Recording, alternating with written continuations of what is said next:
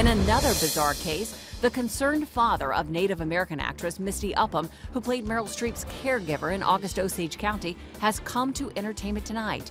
His daughter has been missing since October the 5th. She hasn't contacted anybody in 7 days now, and that's suspicious. That's what we're appealing to, is help.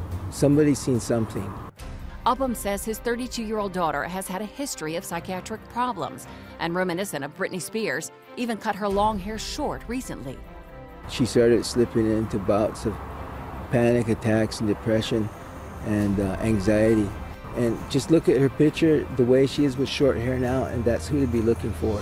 Because her disappearance isn't suspicious, police are not looking for her. He and his family are doing all they can, directing updates to Misty's Facebook page.